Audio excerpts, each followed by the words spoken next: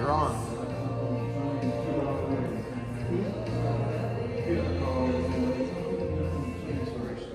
Praise the Lord.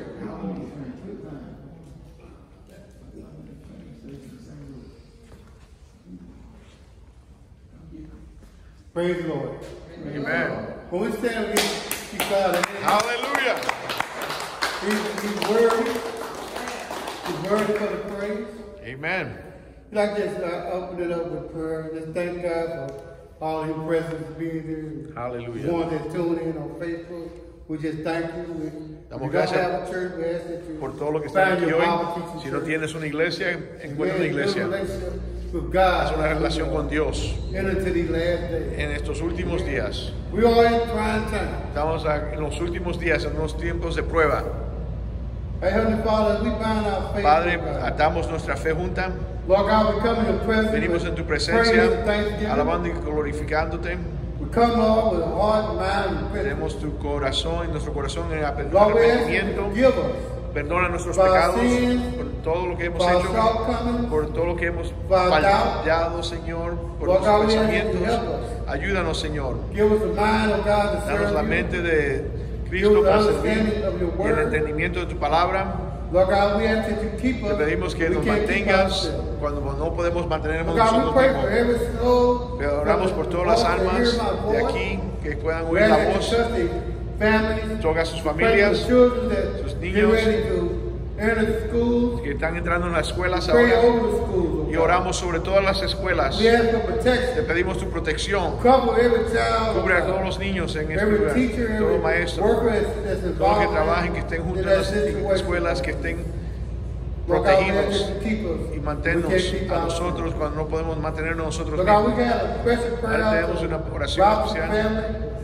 por esta Lord God, we familia. call out the Phillip Llamamos family. la familia Philip Lord God, each and all families, y oh a God. cada una de nuestras familias. Call out the backsliders. Como llamamos todos los que han caído, que se han ido, se alejan de tu ministerio, que tú los traigas para atrás. Call out our government, Lord Jesus. Vamos a hablar sobre nuestros gobernantes que están sobre nosotros, que hagan tu Lord voluntad. God, we pray. Te We ask pedimos y te pedimos que tú nos mantengas y los salves, those that rule over us. esos que están sobre nosotros. We ask, oh God, Te that pedimos, you give them Señor, a mind of que Christ. es una mente de Cristo. Lord God, we ask Y te that pedimos you en keep tu your nombre hand que on mantengan tu these mano sobre facilities. estas facilidades de la YMCA y toda el alma que está involucrada en este lugar. We ask that you keep Te them, oh God. pedimos que lo Pray over mantengas the en leadership. el nombre de We ask that Jesús, you keep por them, el liderazgo de la iglesia. Lord God, we ask this Y in pedimos Jesus' esto en name. el nombre de Jesús. Amen. Amén y Yeah, amén. Pastor Israel to come forward. Praise the name of Jesus. We're going to take up our tithe and offering. Vamos a comer los diezmos y ofrendas. We're going to ask for our young dancer of God to come forward. And we're going to pray for the tithe and offering. Hallelujah. God is good. Amen. Thank you, Lord, for being able to be here today, Lord God, that we could give unto you honor, Lord God, that we could worship your name, Lord God. I pray for all those that could give today and those that cannot, Lord God, to keep this building open, keep your praise and worship alive in our hearts, and bring more people to your kingdom. We ask you to bless each and every one that is watching today and all those that are here today. In Jesus' name we pray. Amen. Amen. Amen. Glory to God. Amen. God is good. Amen. Amen. You know, I'm on my vacation here. Estoy en mi vestidura de vacación. My last day of vacation. Es mi último día de vacación. Mine too. His too. You going back to work too? Yeah. Praise the Lord. Hallelujah. God has healed us. Hallelujah. Yeah. We're going back to work, man. It's good to go back to work, isn't it? Yeah. Rachel's happy. Rachel's going to party. Look, she was, get out my house. Afuera. Y él va a regresar a trabajar también. Es una gran sonrisa. Es bueno estar en la casa del Señor. It's good to be in the house of the Lord. Amen. It's good to honor those that are here today, Pastor Linroy and Rachel, for doing all that work in the background, interpreting all the Sunday school material. That sometimes, you know, it's very important to have it in both languages. Es bueno que Rachel interpreta todos los materiales de la escuela dominicana, y a la hermana and Sister Johnson, a la hermana también, que trabaja muy fuerte para las cosas que hacemos aquí. She works very hard for all that we do here. Amen. Let's give honor to the people. Amen. Let's come and bring our Bibles up to the book of Jude, el libro de Judas. Judas, el apóstol, está casi al último antes de Apocalipsis. Es el libro antes de Apocalipsis, the book right before Revelation. And today, we're going to talk about, it's like the second part of last Sunday's sermon. It's called The Great Deception, La Gran Decepción. Va a ser el título del mensaje. So in the book of Jude, en el libro de Judas, nos da aquí unas advertencias. It talks about the things to come. We're going to focus in verse 3 and 4. Vamos a estar en los versículos 3 y 4. Ahí vamos a mirar qué es el propósito de la carta. We're going to look at the purpose of the letter of the book of Jude. And I'm going to read verse 3 and 4. When you find this, say amen. Cuando lo encuentren, digan amén. Amen. All right. Ahora, lo que se me olvidó es tenerlo en bilingüe. ¿Alguien lo puede leer en español? 2 versículos nada más. Vamos a leerlo primero en inglés. Beloved, I gave all diligence to write unto you of the common salvation. It was needful for me to write unto you and exhort you that ye shall earnestly contend for the faith which was once delivered unto the saints. Número 3. Amados, por la gran solicitud que tenía de escribiros acerca de nuestra común salvación, me he visto en la necesidad de escribiros. Exhortan todos a que contendáis ardientemente por la fe que ha sido transmitida a los santos de una vez por todas. Número 4. For there are certain men creep in unawares, who were before of old ordained to this condemnation, ungodly men, turning the grace of our God into lasciviousness, and denying the only Lord God and our Lord Jesus Christ. ¿Por qué se han introducido solapadamente algunos hombres, lo que desde antes habían sido destinados para esta condenación? Hombres impíos, que convierten en libertinaje la gracia de nuestro Dios y niegan a Dios el único soberano y a nuestro Señor Jesucristo. Praise the name of Jesus. Vamos a orar. Let's pray. Padre Todopoderoso, Almighty Father, we come before you. Venimos delante de ti en este día, Señor. Sabemos que hay mucho malo alrededor de nosotros. We know there's much evil all around us in every place that we go, en todos lados donde vamos. Te pedimos, Señor, que en este momento te manifiestes en nuestros medios. At this time, Lord God, be manifested in our midst right now. We bind every devil, everything that is not of you out of this place. Te pedimos que ates todo demonio, todo lo que no sea de ti en este lugar. Y te pedimos, Señor, que te manifiestes. We ask you to manifest yourself in our midst today. Que tú vengas con tus ángeles, that your angels be here with us today to bring forth the reading and the word of God that you have given me today, para traer adelante la palabra y la lectura de la palabra que vamos a estar en nosotros estudiando en este día. And we ask you, Lord God, y te pedimos, Señor, que nos dé la libertad, give us the liberty and the peace y la paz para que podamos echar adelante en este enseñamiento, that we can press forth through your peace, Lord God, in this teaching today, Lord God, that you will bring, Lord, to our attention the days that we're living, que tú traigas a nuestra atención los días que estamos viviendo.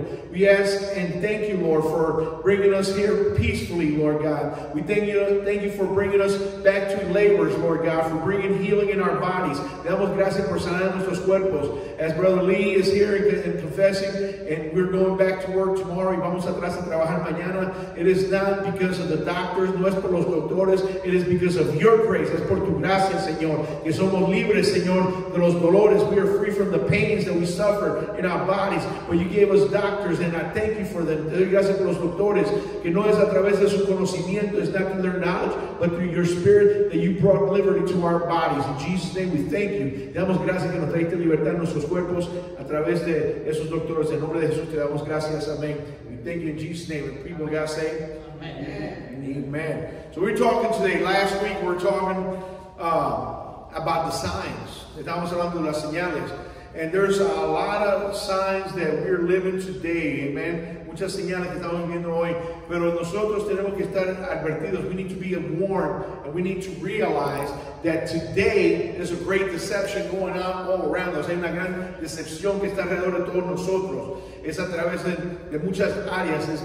I'm not going to get into the details of what's going on because I get X'd out of YouTube and everybody else, because if I get into very much detail, guess what? They don't want to hear that. Ellos no quieren oír los detalles. Ellos no quieren que tú hables la verdad. They don't want you to speak the truth. But we're going to focus on the words here. Vamos a enfocarnos en la palabra de Dios. Jude wrote this message of salvation, but he was led by the Spirit to abandon his theme and warn believers of the false teachers now in the church.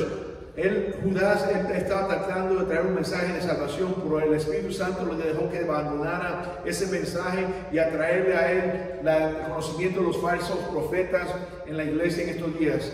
So, as a parallel, como un paralelo, let's go to 2 Peter 2:2. A segunda de Pedro 2:2. We're going to be bouncing around. I'm not going to overwhelm you with too many scriptures. If you could find it, you want to take notes, you can coger notas, o si lo quieren encontrar, estamos en segunda de Pedro 2:2. Está todo cerca de ahí. Everything is close together, so we shouldn't get too lost in too many scriptures. And when you find it, segunda de Pedro 2:2. And many shall follow their pernicious ways, by reason of whom the way of truth shall be evil spoken of. Y muchos seguirán sus disoluciones, por los cuales el camino de la verdad será blasfemado. How many of you know that they call evil good and good evil right now in these days today? ¿Cuántos saben que llaman lo bueno malo y lo malo bueno en estos días? Amen. How many of you are aware that people do their evil deeds? I remember one time, I get aggravated, because sometimes people not only violate the law, but by violating the law, they call that good. Amen. Like people that park in the handicap spots. Amen. They'll go park in the handicap spot. They're not handicaps. Parquean los parqueaderos de los que están inválidos, ¿verdad? Que han sufrido y tienen problemas físicos. They got, physical. And I see this every day. They just love to do it. They call it righteous. They say, I didn't want my car to get damaged, so I'm going to park in the handicap spot. No quiero que mi carro alguien le haya hacer daño, pero me voy a parquear. But you know what? The bottom line is they call the law bad that is already implemented. The law of God is more important. La ley de Dios es mucho más importante que la ley del hombre. Amén. Pero nosotros que estamos viviendo ahora, they want to call the bad good and the good bad, which, when you look at what the nature of God has created, cuando vemos la naturaleza de Dios que ha creado, nosotros vemos que ahora en estos tiempos que vivimos ahora, in these times that we're living today, amen, they want to call what the pastor said earlier today, homosexuality, as a good thing, amen, that you can be whoever you want to be, que tú puedes ser cualquier sexo y homosexualidad, que es algo normal. It is not normal for you to go out of your nature and natural things of the way that God created, amen. But today, they want to push this agenda in our midst, into our children, quieren empujar esta agenda que tienen ellos para el mundo, para sacarnos de la verdad. They want to take us far from the truth, amen. Jude was written later, for Peter prophesied of these false teachers will come. Amen. There's many churches today, hay muchas iglesias ahora que están enseñando falsedades. They're teaching false doctrines. They got people that are not living by the natural law, and I'm going to put it just simple like that, the natural law of nature, amen. And they want to allow ministers, quieren dejar que ministros y personas que no están viviendo de la manera natural para dirigir servicios. They put people that are not living in a natural way. I'm just going to put it nice and sugarcoat it a little bit. But people that are just not living as a man and woman, they live in a false truth. Están viviendo una falsa verdad. Dirigiendo iglesias, they're guiding churches, they're preaching, and this is the most wicked thing that we can see today. Es lo más malo que podemos ver.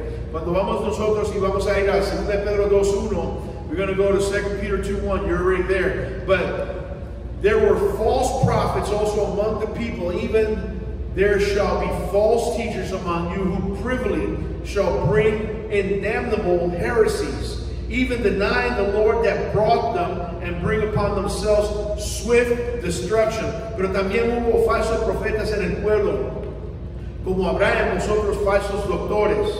Introducirán encubiertamente herejías de perdición y negarán al Señor que los rescató, atrayendo sobre sí mismo perdición acelerada. So they bring in swift destruction by allowing these false teachings, permitiendo estas falsas doctrinas que vengan, allowing these false teachings, they bring in a swift destruction. Están trayendo una perdición acelerada. Today we see our world fast forward into destruction and evil ways. Vemos a nuestro mundo acelerando, estando perdidos en sus maneras viles. Amén. Si miramos al verso 2, 3, 2 Peter 3:3, it says, knowing this first, that they shall come in the last days, scoffers walking after their own lust. They're walking after their own lust. Sabiendo primero eso, que en los postrimeros días vendrán burladores, amando según sus propias concupiscencias. They're after their own lust, whatever wicked it may be, como vil que pueda ser su deseo. Dicen que está bien que un hombre que tiene mucha edad estar con niños, ¿verdad que eso está mal? That is evil. When you have all people trying to be, they pedophiles, hay pedofilia que está sucediendo, lo llaman normal. Está en los lugares más altos del gobierno. It is in the highest place of government. It's in the richest place in Hollywood. Está en Hollywood. Está en Disney World. Disney World ha puesto muchas cosas que nadie se dio cuenta. Nobody ever noticed the wickedness that was inside those cartoons. But we see that, right, Rachel? Nosotros lo hemos visto. This wicked way is bringing us to a fast, swift destruction. Esta manera vil nos está trayendo a nosotros una destrucción rápida. And you said that they're now here and at work. Está sucediendo ahora en obra, dice Judas. He reminds us that Peter has already announced their condemnation. Pedro habló, él estaba diciendo, Judas está diciendo aquí que Pedro ya había anunciado su destrucción. He identifies these false teachers as the same people Peter described. Él llama a estos falsos maestros como los mismos que Pedro había describido. They creep in secretly, bring false doctrine, and live in sin. Ellos van en secreto, traen falsas doctrinas y viven en pecado. Turning the grace of God into lavishness, verse 4. Ellos están mirando la gracia de Dios en vituperando y haciendo en cosas que son viles. Amén. 2 Peter 3:4, and saying, where is the promise of his coming? For since the fathers fell asleep, all things continue as they were from the beginning of creation. Y eso es lo que el demonio quiere que tú pienses. Y diciendo, ¿dónde está la promesa? Su avenimiento, porque desde el día de los padres durmieron. Todas las cosas permanecen así como desde el principio de la creación. The devil will tell you, where is the coming of the Lord? ¿Dónde está la venida de Jesucristo? I'm here to tell you, Jesus is coming back. Amen. Estoy aquí a decirte que Jesús viene para atrás. Amén. Él no se va a tardar. He's not going to allow this wicked generation to continue on. This is his earth. Esta es su tierra. Nosotros somos su pueblo. We are his people. Amen. He's coming back for a church that's pure. Viene por una iglesia que es pura y falta de pecado. Man, that was a good Sunday school. I didn't write this. I didn't even look at the Sunday school lesson when I got into the sermon, but it coincides perfectly. Yo no miré la escuela dominicana. Estaba en otras cosas, pero cuando yo escribí este sermón anoche, when I wrote this last night, when I got into this last night, I was studying, the commentaries and Worsby's commentary, and I found this. I was like, wow. Because God gave me the scripture first. Then I went to the commentary, and I was like, this is exactly the signs of the times that we're living. Estas son señales de los tiempos en cuales vivimos. Pero la gente está dormida. Entonces, it means that they told people that the grace permitted them to live as they pleased. If we look at Romans 6:1, si vemos a Romanos 6:1, ¿verdad? And this is going to be a short message, but I'm going to try to be as clear as I could be. Voy a tratar de ser lo más claro posible, porque yo no quiero que nadie se pierda en este lugar. I don't want nobody to be lost and bound in hell up in this place or in Facebook or in YouTube when I put it on YouTube, amen. Why? Because the time is short. El tiempo está ya corto. What shall we say? What should we say then? Shall we continue in sin that grace may abound? Pues ¿qué diremos? ¿Perseveraremos en el pecado para que la gracia crezca? ¿Qué usted cree? Pues claro que no. Why should we continue to sin? Do we think that it's necessary? How as Christians to react to this danger? ¿Cómo deben los cristianos reactuar a este peligro que tenemos nosotros, de nuestras familias, nuestros niños, todo lo que está alrededor? Everybody around us in this danger. Contend earnestly, the Bible says in verse 3 of Jude. Then Jude command, we are to defend God's truth in the body of of doctrine, as the New Testament calls the faith. We are to be soldiers who hold the fort at any cost. Tenemos que ser soldados que mantienen el lugar, el fuerte con todo costo. And what is that fort for you? That is your homes, that is your people, your family. ¿Cuál es el lugar? Es tu familia, es tus personas que están alrededor de ti. We as men are responsible for the salvation of our family.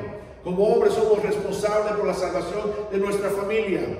Amen. That's what we got to change every day. Por eso tenemos que cambiar diariamente. We got to be a better. I remember when Pastor Sabolchi preached for the quinceañera of my daughter. He told us we're going to be judged by how well we fill the role of the father, how well we fill the role of a wife, how well we fill the role of a daughter. El Pastor Sabolchi cuando predicó en la quinceañera de mi hija, él habló que los padres van a ser juzgados de la manera que ellos sometieron su vida a ser buenos padres, buenos esposos, a las madres ser buenas madres, a los hijos ser buenos hijos. We're going to be judged, and I believe that because I never forget that sermon, because I won't forget that sermon. Yo no voy a olvidar de esa predicación. ¿Por qué? Porque es la verdad.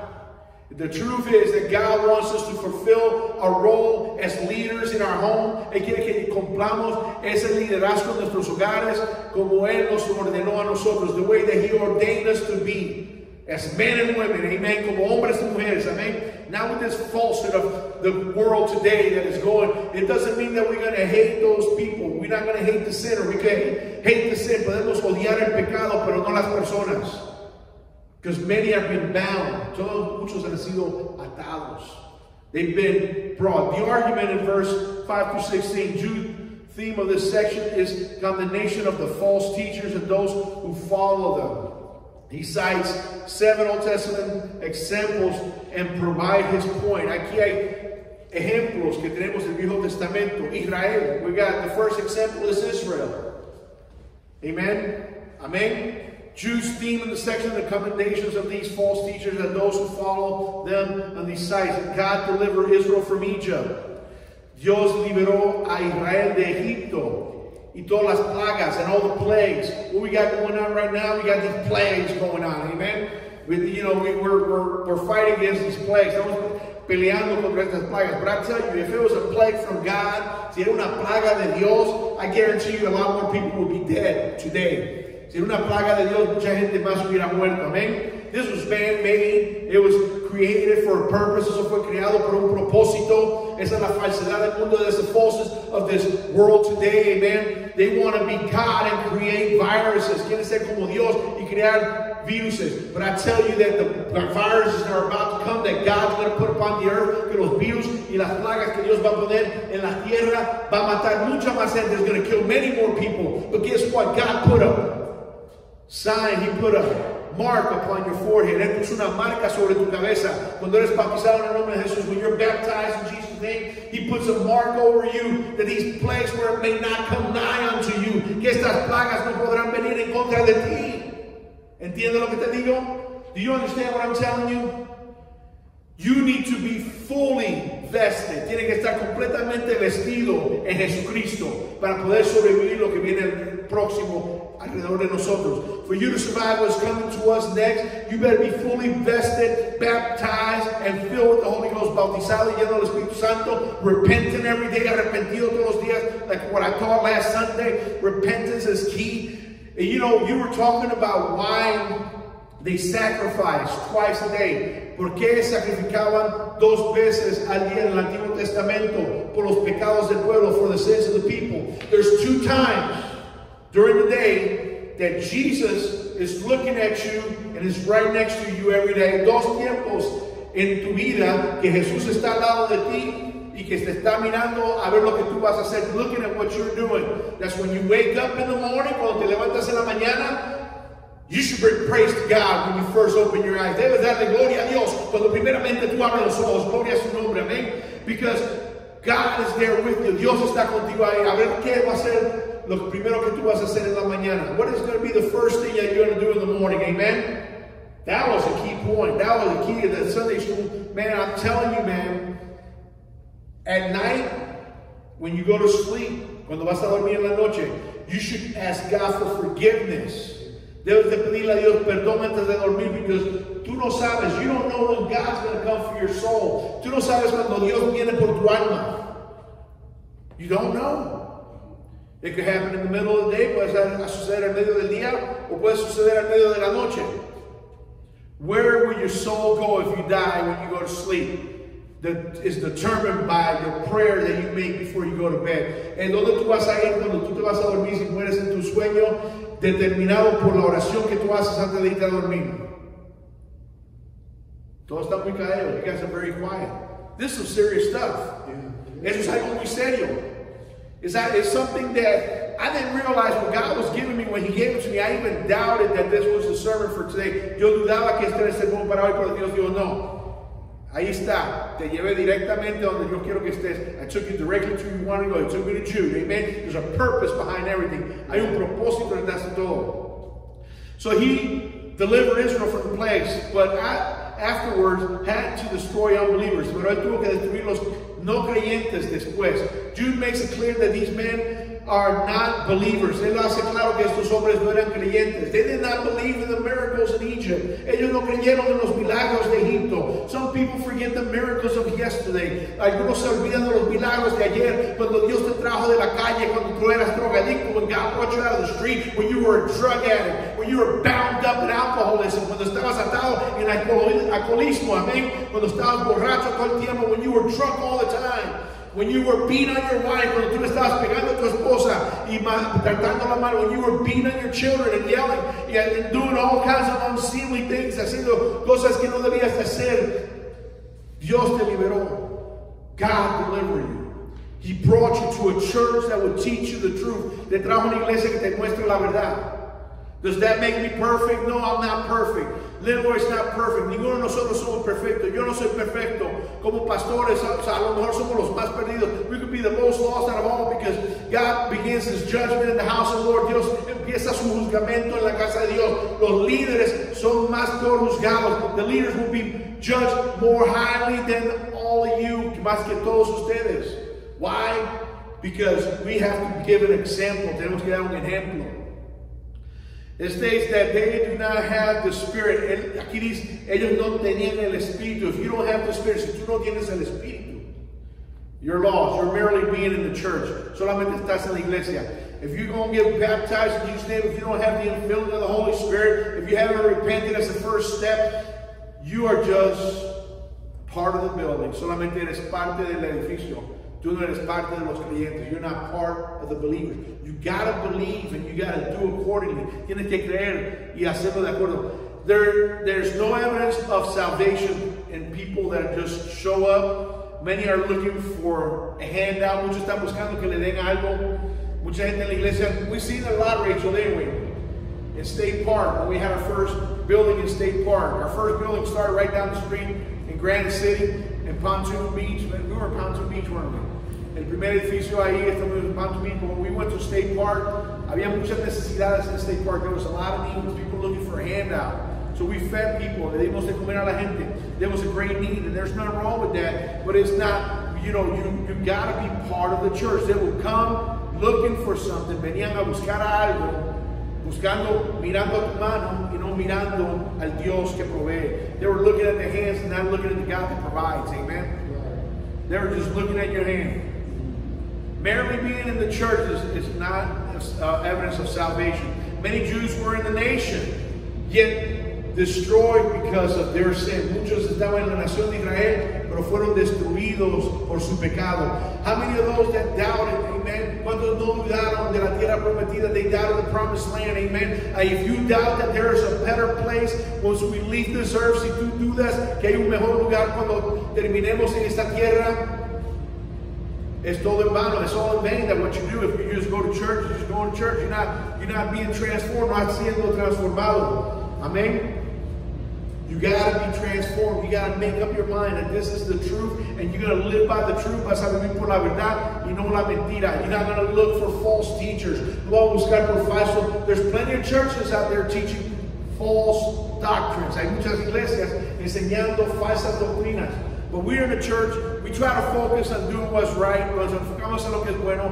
We don't pretend to be perfect. No pretendemos ser perfectos porque no somos perfectos. You know, working in American Steel for all those years, trabajando en American Steel, boy, it brought the devil out of me. I used to get pretty angry at people. When I was an inspector, when you era un inspector, wow, tempers just rise. Because they didn't want to do the work. People don't want to do the work. Nadie quiere hacer el trabajo. Le digo, oh, tienes que hacer un poquito más, pulir un poquito más. Like you got to sand a little bit more here. You got to hit that, critical area. Well, that's a critical point. That's, exit out is no good. You can't sell that. The same thing in church. Tienes que sacar las partes críticas de tu vida. Tienen que ser bien miradas y cuidadas. You got to focus on the critical parts of your life. You got to look over them, and you got to make sure that everything is right with you before God. Que todo esté bien de ti delante de Dios. It was very hard labor. That's another example. Hay otro ejemplo. Los ángeles caídos, the fallen angels. And we're going to go to 2 Peter 2:4. Segunda de Pedro 2:4. For God spared not the angels that sinned, but cast them down to hell and delivered them into chains of darkness to be reserved unto judgment. Porque si Dios no perdonó a los ángeles que habían pecado, sin que habiéndolos despeñado en el infierno con cadenas de oscuridad, los entregó para ser reservados al juicio. They were preserved for judgment. Estaban reservados para el juzgamento. I'm going to tell you what's going to happen. Te voy a decir lo que va a suceder. This comes from my heart. I studied it and I know it. Esto viene de mi corazón.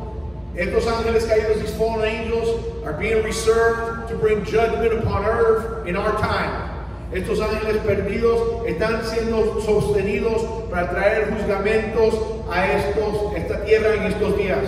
You know how they're going to be brought out? ¿Sabes cómo ellos van a ser sacados? They're going to call them extraterrestres. They're going to call them aliens. Amen. These are fallen angels that are going to bring chaos to earth. Esos son ángeles caídos que van a traer destrucción a la tierra. If you don't got the Holy Spirit of God, si tú no tienes el Espíritu Santo de Dios en ti, they can do with you whatever they want. Ellos pueden hacer contigo lo que ellos quieran. Te pueden poseer, they can possess you, they can bind you, te pueden atar. But you are to pray, pero tú eres ordenado a orar. Lo que es atado en la tierra es atado en el cielo. Whatever is bound on earth is bound in heaven. You got the power over hell itself. Tú tienes el poder sobre el infierno mismo para sobrevenir esos demonios, to overcome them demons that they're going to call aliens from outer space. Que van a llamar eso. Usted sabe que en la Biblia, los libros que no nos dieron, the books that they give us, and I talked about this before, the book of Enoch, I don't teach out of it. It's not on the canon, but it's facts. Pero es verdadero, because they use this, a lot of scriptures that are not written are in the Bible, used as reference. Muchas escrituras que nosotros no nos hemos puesto, la Iglesia Católica no nos dio esos libros, están referidos a través de esta Biblia a esos libros. Amén. El libro de Enoch, the book of Enoch, talks about how the fallen angels taught man how to create weapons, and enseñó ellos, los demonios, cómo hacer, edificar armas de destrucción, y le enseñó a hacer mal al hombre. They taught man to do evil. How do you think we got the science that we do today? ¿Cómo tú crees que tenemos la ciencia que tenemos hoy? ¿Usted cree que la ciencia crece tan rápido? No, no es normal. It is not normal in the last 50 years how far we got. No es normal en los últimos 50 años como crecimos. Desde el principio del hombre, from the beginning of man, Satan was at the Garden of Eden. Satanás estaba en el jardín de ahí buscando cómo hacer el hombre caer, looking to make man fall, to push back the time of their judgment, para empujar para fuera el tiempo de su juzgamento. The devils know what their finished place is going to be. Ellos saben dónde van a terminar ellos. But God's going to use the demons to deceive the world. Dios va a usar esos demonios para mentirle al mundo porque no tienen a Dios adentro. They don't have God within them. So they don't know what's going on. They don't understand the lies that the government's giving you. Ellos no entienden la mentira que el gobierno te está pegando. Si tú no estudias la palabra, if you don't study the word, you're going to realize one thing, but I'm telling you it's true. There's going to be a great unveiling. It began many years ago, since the 30s. Empezó muchos años atrás. And they're going to say, oh yeah, these aliens live among us. Estos marciales vienen alrededor de nosotros. Y los van a llamar, ellos han vivido con nosotros por mucho tiempo. These are Nephilim. Cuando los hombres y las mujeres, cuando los ángeles se metieron con las mujeres del hombre, when the angels got with the women of man, they created a race of Nephilim. They've been around the whole time, even after the flood. Some survived. Aún después, because it's written in the Bible, even after the flood, the Nephilim was about. That's why the people of Israel, por eso el pueblo de Israel, tuvo que ir a todas esas naciones destruyéndolas completamente. They had to destroy utterly the nations, because it was a mixed, damaged seed. Era una mezcla de la semilla de hombre con demonios. You think they're gone now? No, they're not gone. No se han ido. They're still here. They look more like you and me today. Se parecen más a tú y yo ahora. But they still doing that stinking experimenting with the DNA. That's why I told everybody, do not take the dog. You know, there's so many things they could do through DNA. Hay tantas cosas que pueden hacer con el DNA. If they could rewrite your DNA, they could put something that doesn't belong there. Si ellos pueden escribir y poner algo que no es de humano. If they could put something that's not human into you, guess what? It will change you. But the grace of God is with us. Pero la gracia de Dios está con nosotros.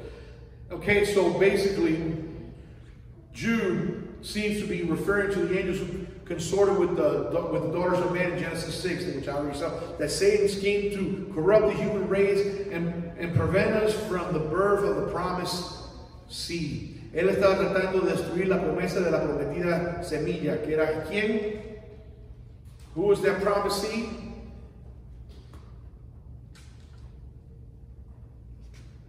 You don't know what that promised seed is? What's the promise? Jesus. Jesús es la promesa. And Genesis 3:15 says, and I will put enmity between the man and between the woman and between the seed and her seed, and shall bruise the head and thou shalt bruise its heel, y enemistad pondré entre ti y la mujer, entre su simiente y la simiente suya. Este te herirá en la cabeza y tú le herirás en el calcañar. Amén.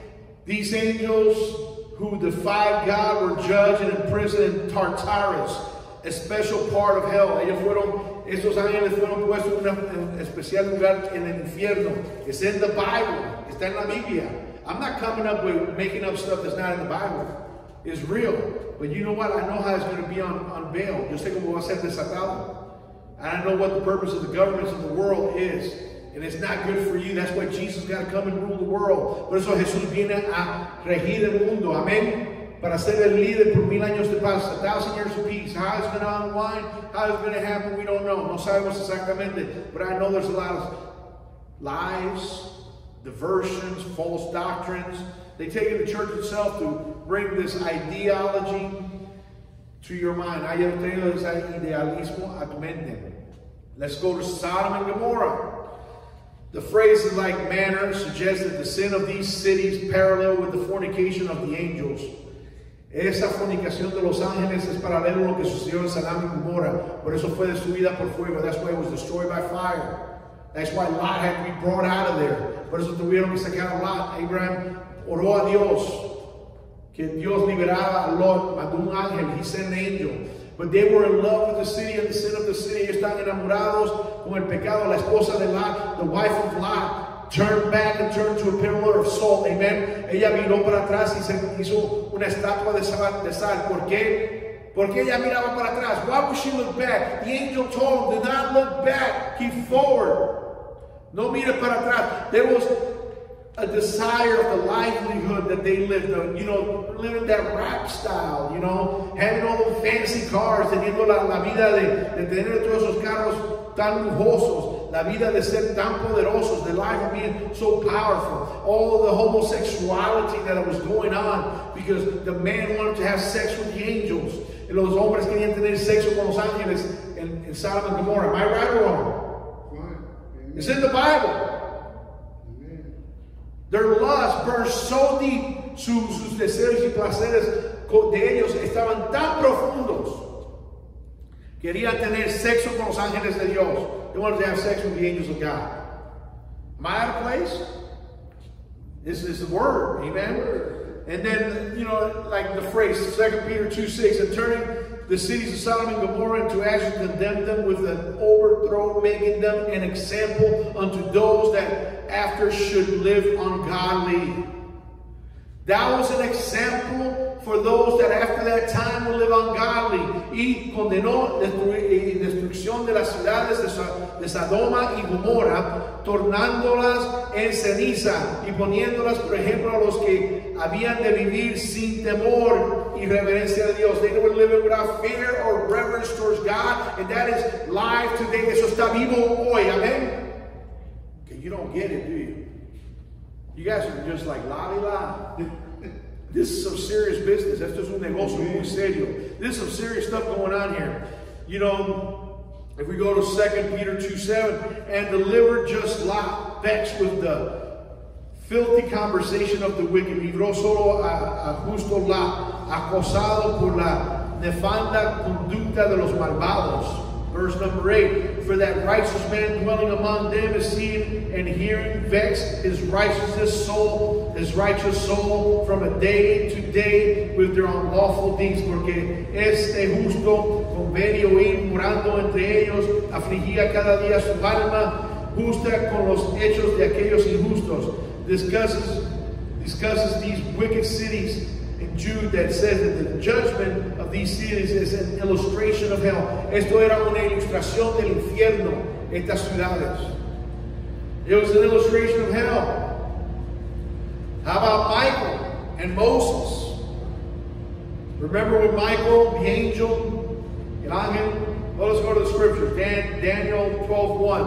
And at that time shall Michael stand in the great prince standeth for the children of the people, and there shall be a time of trouble, such as never was since there was in a nation, even to that same time, and that time that people shall be delivered, every one that shall be found written in the book. Y en aquel tiempo se levantará Michael, el gran príncipe, de estar sobre los hijos de su pueblo, y será el tiempo de angustia, cual nunca fue después. Y hubo gente hasta entonces, más en el tiempo serán librados de su pueblo todos los que se hallaran escritos en el libro. So who's going to be found written in the book?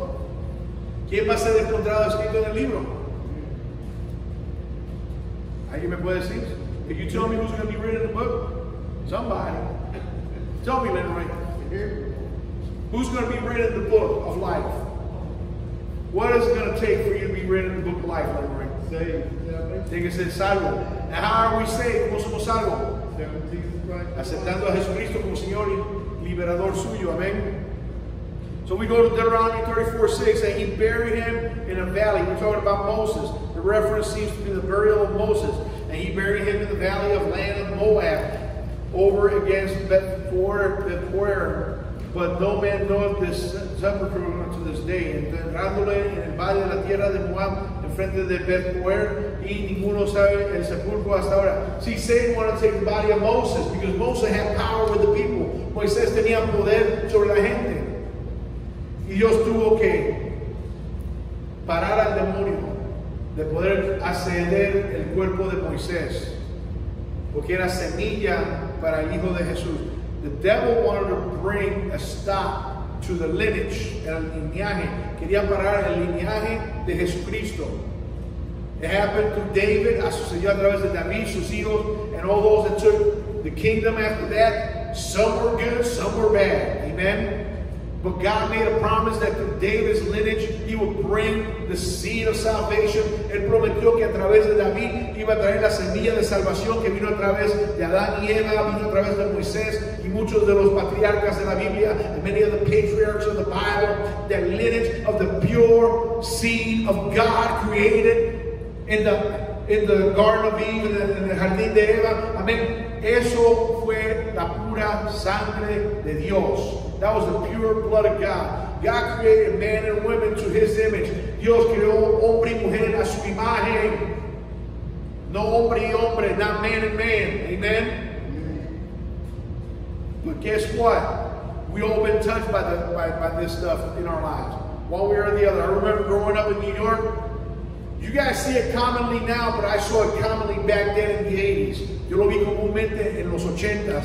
Esa homosexualidad que está en todo lugar, the homosexuality was everywhere and just coming out of the woodworks. Saliendo, era algo claro en Nueva York, en las calles de Nueva York.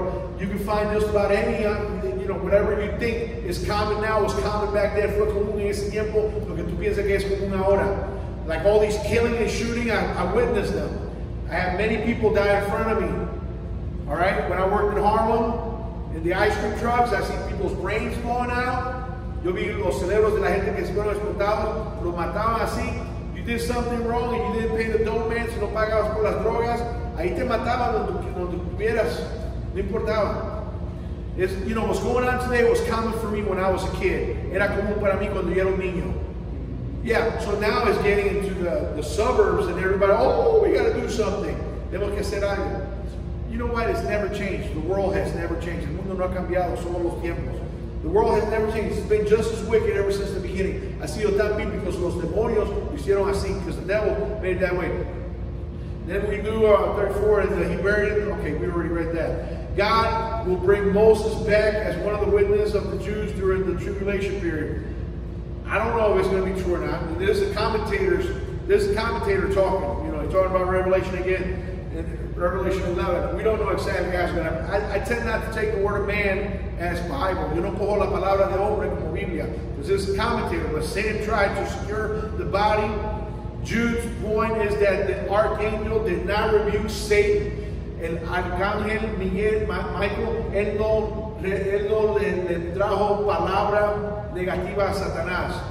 For this takes more authority than Michael really had. Porque cogía mucha más autoridad lo que el ángel Michael tenía. It was the authority of God that would put a hold on the devil. Era la autoridad de Dios que podía traer un pare a ese demonio, a Satanás. For it takes the authority that really belongs to God. The angel allowed God to do the rebuking. El ángel permitió que Dios hiciera el atamiento. For these false teachers in their pride despise authority and speak evil of holy things in their sin and ignorance. Porque estos falsos profetas en su propia orgullo, ellos rechazan la autoridad y hablan lo vil de las cosas santas en su pecado e ignorancia. Let's go to Cain. ¿Qué pasó con Cain? ¿Qué hizo Cain? What did Cain do? Mató a su hermano. He killed his brother. The first murderer in the Bible. El primero que mató y cometió ese pecado en la Biblia. This example takes us back to Genesis 4, where Cain appeared to be at the altar without a blood sacrifice.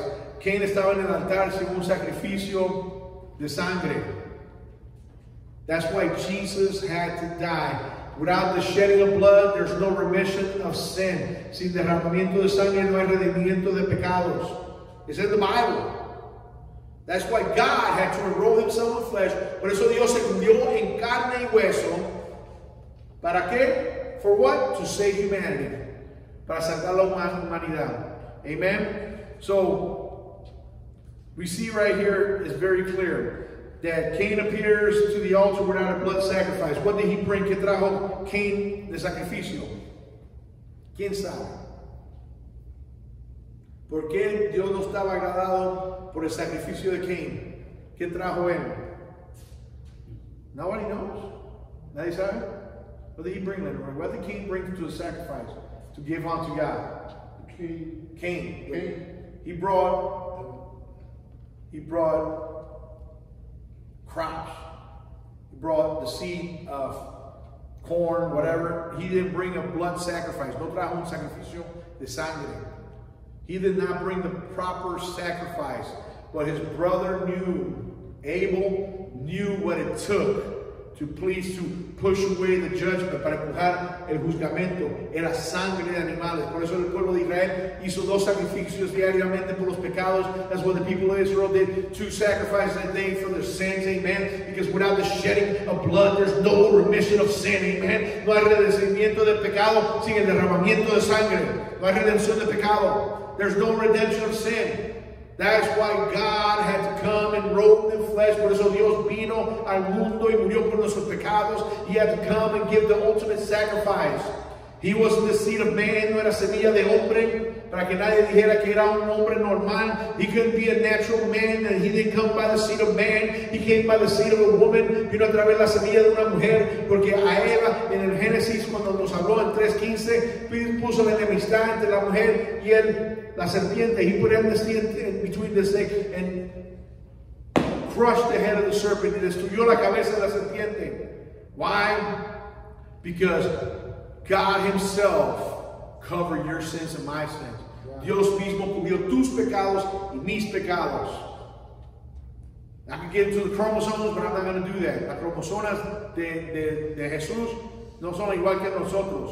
It's not the same as us. I'm not going to get into scientific talk today. No voy a empezar a cosas científicas. I can explain to you all kinds of stuff, but it's not important today. 1 John 3:11. Let's go to 1 John 3:11. We're almost to the end. I only got like 12 more pages. Don't worry about it. We only got 10 minutes for 12 pages. We'll get through it. For this is the message that they heard from the beginning, that we shall love one another. Porque este es el mensaje que habéis oído desde el principio, que nos amemos unos a otros. That is Cain, who was of that wicked one, and slew his brother, and whereas slew he him, because his own works were evil and his brother's righteous. Como Caín, que era maligno y mató a su hermano, y porque causa que lo mató, porque sus obras eran malas y las de su hermano justas. Hebrews 11:4 says, by faith Abel offered unto God a more excellent sacrifice than Cain, by which he obtained witness that he was righteous, God testifying of his gift, and by he being dead yet spake. Porque la fe de Abel ofreció un mayor sacrificio de Caín, por lo cual alcanzó testimonio que era justo, dando Dios testimonio de sus presentes, y difunto aún hablaba por ella. Even though he was dead, his blood cried out, su sangre lloró de la tierra. La vida está en la sangre, the life is in the blood, amen. La vida está en la sangre. Without the shedding of blood, there's no remission of sins. I'm going to repeat. Sin sacrificio de sangre no hay redención de pecados. We could go to Balaam. Vamos a ir a Balaam. The terror of Balaam involved leading others into sin by personal gain. El pecado de Balaam fue de traer a personas en pecado por su propio beneficio financiero, atraer a la gente y de decirle mentira. Balaam knew the truth, but deliberately led Israel into sin that he might make money. Él trajo a Israel a pecado. And now I'm not going to go into that because I even cut the scripture short. And you could go and look at this in Numbers 22 through 25, especially 25:1-9. Amen. If you want to take notes. And then how about Korah? ¿Cuántos saben quién era Korah? You know the son of Korah? En los estoy aburriendo. I know I'm really boring you right now. Read number 16. Korah and his followers rejected the divine authority given unto Moses. Amen. And tried to assume power for themselves. False teachers promote themselves to override the authority of God's servant. Korah trató de mentir y sobreimponer su poder sobre Moisés para ponerse el poder sobre ellos. Una falsa enseñanza promota tratando de sobrevenir la autoridad de los sirvientes de Dios. You cannot overcome God's authority. When he puts somebody in charge of the church, you honor that person for the title and the place that God has put him. Tú lo honras por el título y el lugar que Dios lo ha puesto. Amén. Not because we're perfect. No es porque somos perfectos.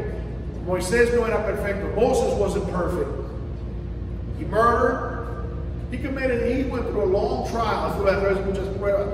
Pero la oficina que Dios le dio a Moisés, but the office of Moses, being the first apostle of the Bible, siendo el primer apóstol de la Biblia, amén. El primer apóstol. ¿Sabe lo que es la diferencia de un apóstol, un evangelista? Dios habla con ellos de cara en cara. He speaks to them face to face. An apostle speaks to God directly. God speaks to an apostle face to face. Therefore, Moses was the first apostle of the Bible. Él fue el primer apóstol de la Biblia. Amén. Because that is a sign of a true apostle, that God speaks to you directly. Es que Dios habla contigo directamente. Many wants to be apostles. Muchos quieren ser apóstoles, ¿verdad que sí? Right? But do they truly speak to God, or they listen to somebody else? ¿Están oyendo a Dios o están oyendo a otra persona? O al demonio mismo, or the same devil? Amen? So we see the sin of Korah. And let's go on. So we're going to go to the admonition. How are Christians to act in the light of this situation? First, they are to remember the word. Okay? You are to remember the word. Christ promised that mockers would come, and now they had appeared. The growth of apostasy is more evident of Satan's determination to block the truth of the Word of God. Further, Christians are to grow spiritually, building themselves up in the Lord. They should do this by praying in the Spirit as the Spirit leads. Romans 8:26 and 27 says, Romanos 8:26 and 27 dice, likewise the Spirit that also helpeth our infirmities, for we know that what we shall pray for as we ought, but the Spirit itself maketh intercession for us with groanings which cannot be uttered. Así mismo también el Espíritu ayuda a nuestra flaqueza, porque hemos de pedir como conviene, no lo sabemos, sino el mismo Espíritu pide por nosotros con gemidos indecibles. So what are these groanings that are not understood? ¿Qué son estos gemidos que son indescriptibles? Hablando en lenguas, speaking in tongues. That's when you get filled with the Holy Spirit. There's a sign, una señal. It's a prayer language. Es una lenguaje de oración que la alma, the soul. Are you listening to me? The soul, la alma, pide por tus pecados. Praise for your sin, de cosas que tú no entiendes. In verse 27, versículo 27, and they that search their hearts know that what is in the mind of the Spirit, because He maketh intercession for the saints according to the will of God. Mas la escudriñará sus corazones, sabe cuál es el intento del Espíritu, porque conforme a la voluntad de Dios, demanda por los santos, obeying the word and thus abiding in God's love and watching for Christ's return. What combination for victorious Christians' life, praying, learning, living the Bible, and expecting Christ's return. How are Christians to act towards those that are following these false teachers? ¿Cómo debemos nosotros actuar contra estos que están siguiendo estos falsos doctrinas? Versículo 22, anyway. And the admonition of the words, treat each situation individually. Some persons are needed to show pity. Algunas personas lo hacen diferentemente. Alguien se siente mal. Others can be saved by the snatch out of the fire. Algunos pueden ser sacados del fuego. Some may be too far gone to hell. Algunos van a ser muy lejos y perdidos que no se pueden salvar. Jude warns us that as we seek to help others, we must take care not to be defied by them ourselves. Él nos dice que no debemos, que cuando tratamos de salvar a otros, no nos debemos poner y perdernos nosotros mismos. The Old Testament priest was not to get his garments defiled. El obispo del Antiguo Testamento no podía tener su ropa sucia. That's why Jesus covers you with the white linen and gives you a new covering. Por eso es que Dios te cubre. Pure religion is an undefiled before God.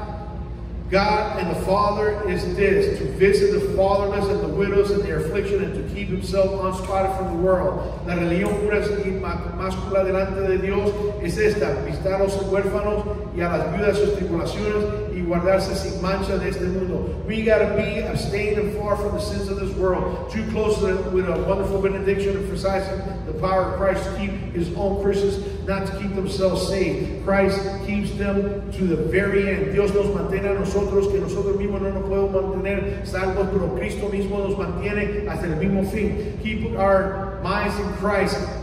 indicating that the Father has personal interest in our preservation. Dios Todopoderoso tiene ese deseo para preservarnos. We are kept by Jesus Christ. What more security do we have as Christians? What can we desire? Hebrews 12:2 says, looking unto the Lord, the author and finisher of our faith, who the joy that was set before him endured the cross, despising the shame, and is set down at the right hand of the throne of God. Puestos ojos el autor, consumador de la fe, en Jesús, el cual, habiéndose propuesto gozo, sufrió la cruz, menospreciando la vergüenza, y sentóse en la diestra del trono. Praise God. 2 Timothy 1:13. Hold fast hold fast I'm sorry. 2 Timothy 1:13, hold fast the form of sound words which thou hast heard of me in faith and love which is in Christ Jesus. De tener la forma de las sanas palabras que me oíste en la fe en amor en Cristo Jesús, that good things which I have committed unto thee keep by the Holy Ghost which dwelleth in you. 2 Timothy 1:14. Guarda tu buen depósito por el Espíritu Santo que habita en vosotros. 1 Timothy 6:20 says, "O Timothy, keep that which is committed to thy trust, avoiding profane and vain babblings and oppositions of science, falsely so called." Oh man, that's powerful. Science, falsely so called, is happening today. O Timoteo, guarda lo que has condenado, evitando las vanas profanas pláticas de vanas cosas y los argumentos de falsamente llamando la ciencia. La ciencia, science, is what's going to bring people to be lost in today's time. La ciencia va a traer a todos que se. There's an awful doom awaiting those who reject Christ and teach Satan lies. Some we might be able to save, others we can only pity. May God help us to be faithful until He comes. Aquí hay una tremenda oscuridad, que es lo que rechazan a Cristo y se atan a las cosas de Satanás y las mentiras. Lo mismo puede cogerlos sin saber y no podemos ser salvos. Entonces, pobrecito de ellos que se olvidan de Dios. May God help us in this faith, que Dios nos ayude en su venida. El pueblo de Dios, esta es la bendición de Dios. This is a blessing of God, amen. His coming is what we're looking for. Su venida es lo que venimos. My time just ran out. Mi tiempo se acabó. Vamos a pararnos a orar. Let's stand up and pray and ask God to free us from ourselves, because we are our worst enemy. Nosotros somos nuestro propio peor enemigo. Father, venimos delante de ti. Father, we come before you. We ask you to redeem us, Lord God, que nos redima, Señor. Libéranos de todos nuestros pecados. Free us from all our sins, because we all sin and come short of your glory. Todos venimos y pecamos y venimos corto de tu gloria. Te pido, Señor, que te manifieste en mi corazón. Manifest yourself in my heart and all of our hearts today, Lord God. That you will show us each step that we take this week. Que todo paso que cojamos en esta semana, que sea un paso más cerca hacia ti, that we get closer to you through each step that we take this week, Lord God. Don't let those